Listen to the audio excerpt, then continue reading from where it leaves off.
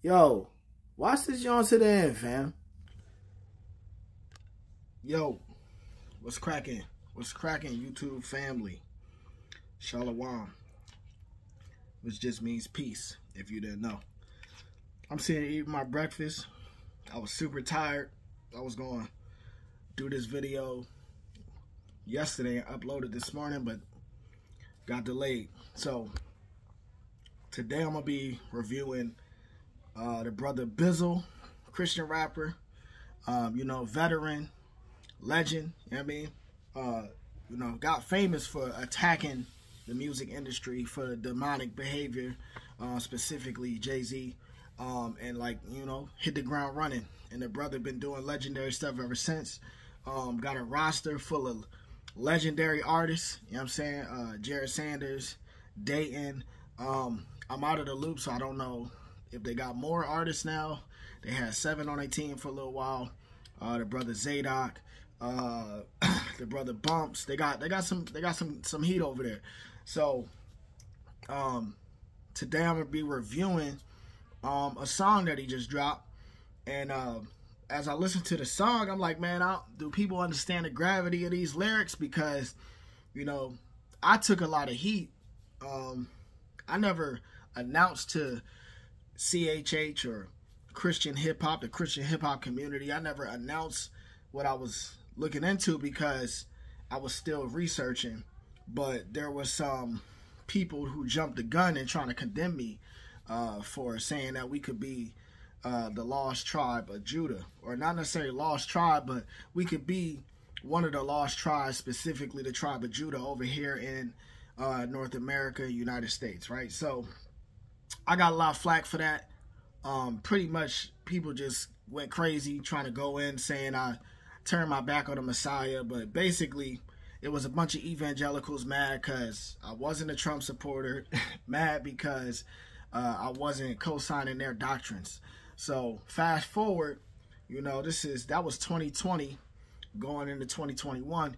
Fast forward at the end of 2022, we got the brother Bizzle, probably in my opinion the biggest artist in CHH, you know, doing something major by dropping a song and having a conversation based on Revelation 2:9, the scripture that talks about those who, at first it talks about the real Israelites, you know, that how they're in poverty and how they're in tribulation, but then at the end of the verse it talks about those who call themselves Jews who are not, but are the synagogue of Satan.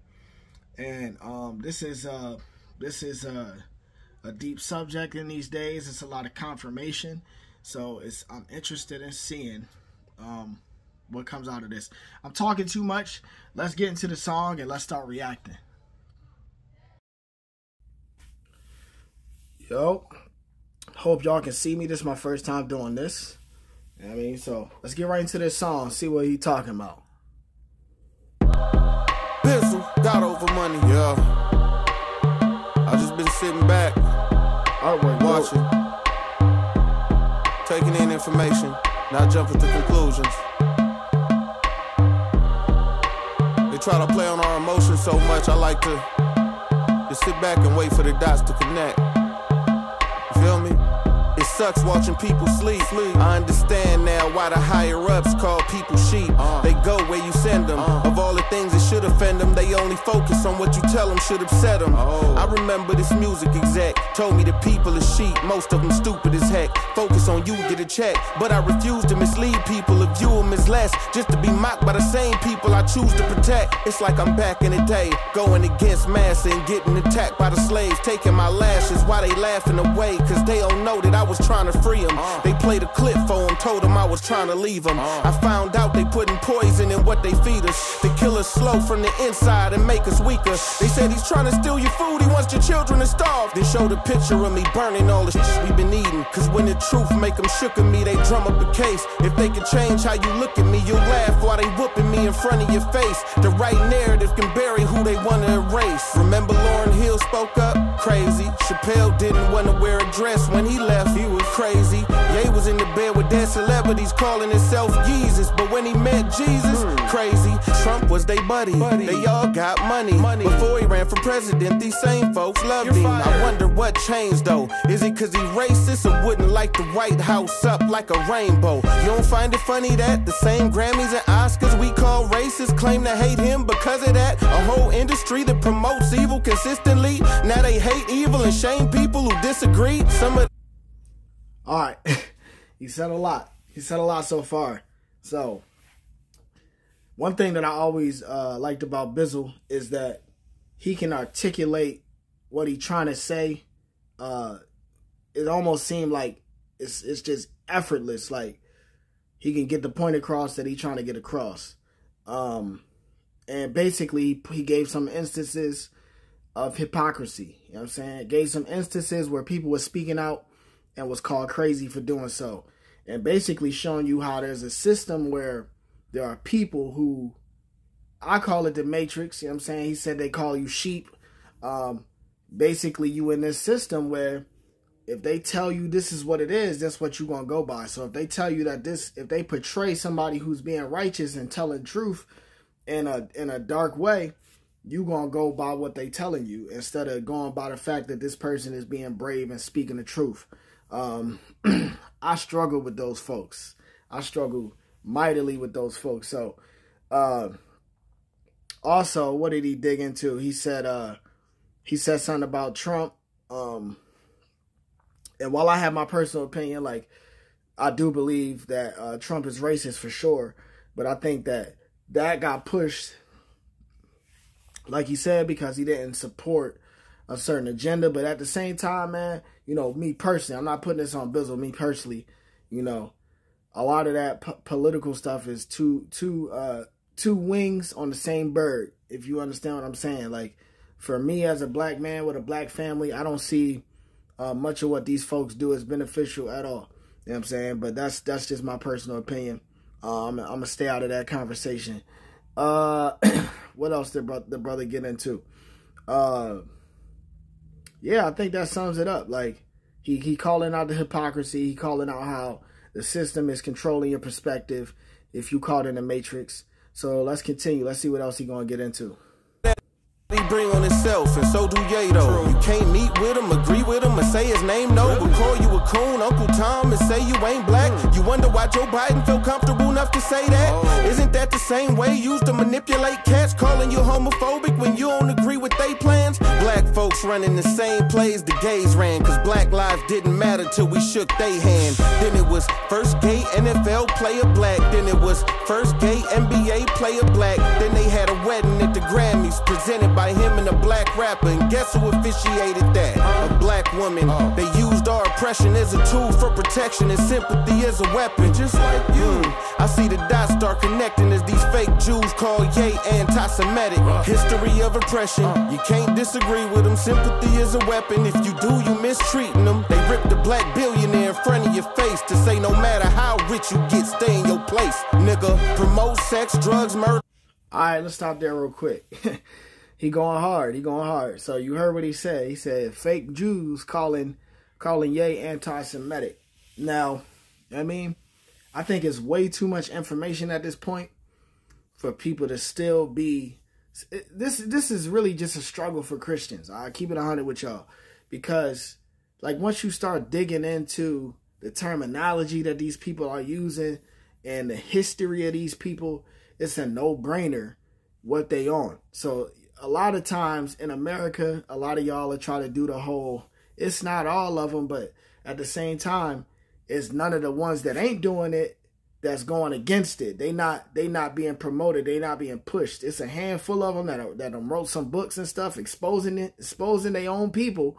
But as soon as you bring that up, the Christians are discredited. You start bringing up Arthur Kessler. You start bringing up these different authors and historians that'll tell you, like, these folks been around for a long time. These folks was pushing the slave trade. These folks played a huge role in the Civil War. These folks played a huge war. I mean, had a huge role in Jim Crow laws and that type of stuff. A lot of y'all still don't even understand that conversation. Y'all don't understand how deep this conversation goes.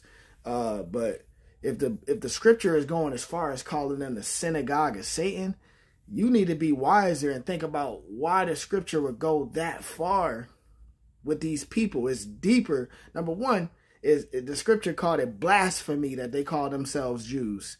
Called it blasphemy. So a lot of y'all Christians run with this narrative of it don't matter who the Israelites are. Why would the Most High, why would he say it's blasphemous for somebody to pretend to be Jews? And I know I've seen Christians call themselves Jews knowing that they ain't Jews. So that's a whole nother conversation. But it does matter to the Most High who the Jews are. It's all through scripture. There's no way you can read the Tanakh, what a lot of people call the Old Testament. There's no way you can read that and be like, yeah, it don't matter who the Jews are. We all one. That's ridiculous. Of course, there are sojourners. That's not new. That was always there in the beginning. But they had to come alongside Israel. They had to come up under Israel. And I think that's the conversation that a lot of Christians struggle with. And I'm not putting what I'm saying on Bizzle, but it's clear that he is identifying these people that y'all are calling the Ish people. He's identifying them as fake. And at this point, I don't know how a lot of y'all ain't seeing it. I put out a song called Yahudim where I talked about it. And I talked about that dynamic with Israelites and how America and Christians don't really want to call it what it is. They don't want to even dig into the information because a lot of times, you know, Israelites have been labeled as the boogeyman. So whatever kind of scholarship we offer, it just automatically gets dismissed as quote unquote occultic. Y'all throw that term black in front of Hebrew Israelites. So it's a lot of buzzwords that get tossed in there. So I'm interested in seeing how Christians react to this because he is saying some of the stuff that some of us Hebrew Israelites been saying. A lot of us ain't cool with the gay agenda. We've been going hard about abortion. Like, this ain't new for us. We've been going hard about hip-hop culture. We've been going hard about all these things that have been designed to tear down the true people of Yah.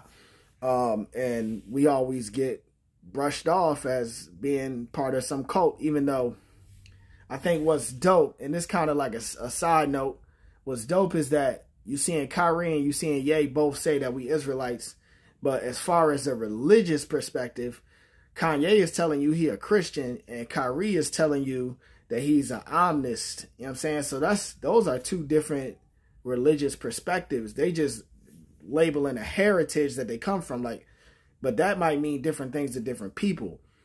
As far as the scriptures is concerned, the law, statutes, and commands are our foundation, the Torah, the instructions, and we build from there. And anybody who follows scripture, they got to go by that same standard. But, you know, a lot of different religions, specifically Christianity, Islam, they kind of shift off of that. So, yeah, man, Bizzle really digging in right now. Talking about buck breaking. You know, how can you take a guy from 11 billy down to 400 milli? That's still a lot of bread, of course. But it's like, who are these people? Like, why is nobody questioning, like, who are these people? You know what I'm saying? Like, how they got that kind of control over the financial system. And if they can do that to somebody as powerful as Kanye, or let me not say his name like that, somebody as powerful as Ye with 11 billy, you know what I'm saying? And got his hands in all these different projects and all these different businesses, and they can just snatch it at once. Y'all should be asking the same question. Who are these people? You know what I'm saying? And this song dropped right on time because you got Ye just doing a quick little interview with the paparazzi popping up on him, and he's saying, yo, these people is doing occultic practices. You know what I'm saying? Sacrifices. He admitted his mom was a sacrifice. You know what I'm saying? Like, not necessarily saying that he did it, because I always assume, from my perspective, that he never was cool with them doing what they did to his mom, right? And I gotta say that, like, potentially, like, I don't know. I'm just going by what he's saying. He's saying she was sacrificed. I don't assume that he was the one that made the call. I just think that they knew she was important to him and they chose her. And I think that's part of the process. I think a lot of times my people sign up with these people, with these demonic contracts, not knowing what they're getting into. And they get so deep in it and do some things to shame themselves, embarrass themselves. And these people got their whole weight over their head, which is what Kanye just talked about in his interview. But let me get back to this song. I think it's very powerful that he said, basically, stay in your place, nigga. Yeah, He is, Bizzle is an expert. He's all pro at, he's a superstar. Matter of fact, you know what I'm saying? We put in the sliders up. He a superstar at articulation. Like I've never heard anybody articulate as well as this brother. The only other brother I've heard articulate just as well is my brother Eshawn. But as far as these songs is concerned, but man, this boy Bizzle, man, when he sit back and peep something and he want to talk about it, you want to hear about it in an expert way. Ain't gonna be no mistakes made about what he's saying. So when this brother said fake Jews, you're gonna have to really dig into that. Why is even Bizzle saying that? You know what I'm saying? Like, he telling you he a Christian man. He not a Hebrew Israelite. So let's dig into this song even more. We only about halfway through. I appreciate you if you still sticking around. You don't have to listen to me to hear this song. But I do appreciate you sticking around. Let's get back into it. On a daily, you can kill babies. Okay. You can say a man got pregnant by a lady. Really? The things that you can't say don't make you question why what you can't say is gravy. I'ma kill a nigga. I'ma kill a Jew. One of those are wrong, one of those are cool. One of those will get a rich black man canceled. The other one will put a new Grammy on his mantle. But what do I know? I'm just a Christian rapper. Black entrepreneur, black father active, black husband rapping like he care about a black life, black philanthropist. Water to Africa and a Flint. Black man of God with a catalog. Your children can rap along with in the car with you. And it's hard. And I ain't saying this so y'all support me. I'm just trying to show you what y'all been calling corny. People remember the narrative is imperative. What other reason would Jews flip on G? Hey, where I'm from, I'm from North Philly, right? When you show love to somebody, it's considered being Joe. It's another way you can talk about it. But it is what it is. I'm going to be Joe. I'm almost 40 years old, man. When my brother's doing something great, I'm going to show love to it. Yo, this brother Bizzle catalog is fire. It's nothing corny about his catalog. It's nothing corny about nobody he rock with. So, and it's a lot of Christian rappers, because that's been my exposure, but also Israelite rappers who y'all are probably trying to label as corny, but a rap circles around a lot of these industry dudes that's mad corny with these goofy nursery rhyme schemes. These brothers is really saying something, but I think we living in a time where brothers is waking up, sisters is waking up, and like, yo, if we gonna listen to rap, let's listen to the rap like he said. We can listen to it in the car with our kids. That's not degrading our women. That's not degrading our men, painting our men as murderers and painting our women as whores, right? As worthless people, as the book of Proverbs would call it. So, man, I'm loving this. I'm loving this record. I'm going to get right back into it. Choose Barabbas. We still choosing the killers over the healers, huh? We still follow whatever leaders they give us, huh? Look at the ones with the most influence. They won't go against the grain. They paid to make the grain look doper to us. I digress, y'all. I just be over here corny, watching all the cool rappers put a dress on. I just want you to take a look at the industry. Hollywood and music. Look at the symmetry. Look at what they push. Look at what they claim to be about. Look how anybody in disagreement get weeded out. Think about what you and them agree about. Abortion and same sex, and one result they both bring about death. But God is life, so the plan is murder your seed to make sure it don't get planted. Y'all remember God made a promise to Abraham to multiply his seed. Now look at Satan's plan. He got us brainwashed so bad we march for the right to do it to ourselves. Look, ma, no hands. But you don't think the devil real, so you can't see it. So you never understand why they hate Jesus. Just beware of wickedness in high places, claiming they Jews, but they the synagogue of Satan. Bizzle. I was on a plane the other day, and I'm watching this movie called Ocean. Wow. He gonna talk for another minute. I've already went too long, so I'm gonna let y'all go check out the record. Yeah, go check out Bizzle catalog. Go check out his artists again. You got Jared Sanders. You got Bumps. You got Dayton. Dayton himself has a label full of dope artists. One of them being my bro C4. Check out some of these Christian artists who we may not agree theologically, but these are genuine men of faith, you know what I'm saying? And I think that we living in an age of awakening. So as the truth begins to come out, you'll see a lot of these brothers who've been strong in the Christian faith just be strong in the faith in general. You know what I'm saying? It don't necessarily got to be labeled Christian. But if they want to label it Christian, it is what it is. I know Israelites who label it Christian. It is what it is. That's not that deep for me. I personally don't use the title. I feel like it's a little bit too much negative history behind it. I don't think it ever necessarily represented what the apostles was teaching, or what the Messiah was teaching, or what the prophets, you know what I'm saying? It's a nasty term for me, but I respect my brothers in Christian hip-hop. Of course, there's a lot of dudes in Christian hip-hop I don't rock with, and you just see me not talk to them. That's all that is. But outside of that, I don't want to make it seem like I talk to these brothers. Like, I just appreciate what these guys are doing, and y'all gonna see more reactions from me moving forward on the music that's talking about something. One of the artists that I really dig on the Israelite side of things is the brother Anaviel, the Servant. Go check him out as well. And with that, I'm not going to take up no more of y'all time. I appreciate every minute that you spent. Like, share, subscribe, and stop playing with me, man. Ooh, take your time. Let's read. Ooh, take your time.